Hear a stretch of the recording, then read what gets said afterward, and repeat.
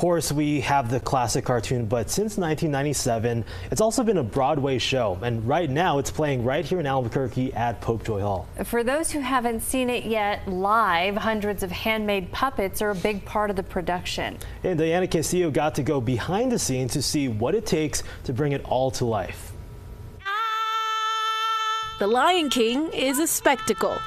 Live performers and lots of creative magic to help tell the story of young Simba. That we took a cartoon, essentially, and we put it on stage. All done with the help of puppets.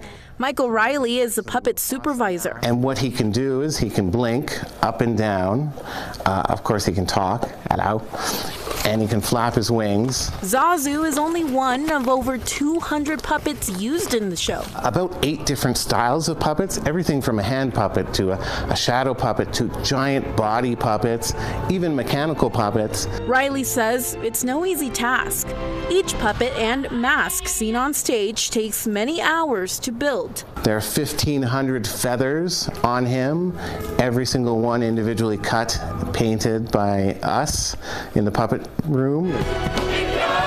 Not to mention, it also takes time for the actors using the puppets and masks to master the craft. If it's just Zazu, we're really focused on learning how that bird interacts with you as the actor.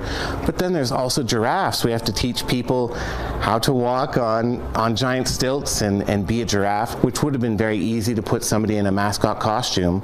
Instead, what they did was they integrated the puppets so that you still see that human, you still see that actor, give them the ability to talk, emote, and have that puppet. And so it's kind of that duality, I think, that makes The Lion King really magical. Albuquerque is the latest stop on The Lion King's national tour. Riley says he and the rest of the cast and crew are excited to bring that magic to the stage. And you still have time to see The Lion King at Popejoy. The last show will be on November 5th, and we will put ticket information on our website. You saw it last week. I did. What did you think? It was amazing. It's a lot of work. It's a lot Yeah, to make it look easy, though, with the puppets and everything. It's so cool to see all the details that goes on in the puppets, all the feathers. And Yeah, unfortunately, they didn't recruit me to be a puppeteer. Oh. But Maybe next time. maybe next time. Maybe next year. Yeah, try out again next year.